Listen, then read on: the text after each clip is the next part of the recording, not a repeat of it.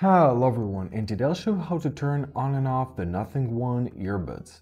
So in order to do that, first of all, let's open up the charging case. Make sure that the earbuds are inside. Now press and hold this little white button on the side of the case until the LED light won't start blinking. Right? Now it blinks. Now you can connect them with your device. So in order to turn off your headphones, simply put both of them back in the case and close the lid. And that's it. I hope this video was helpful. Thank you so much for watching and have a great day.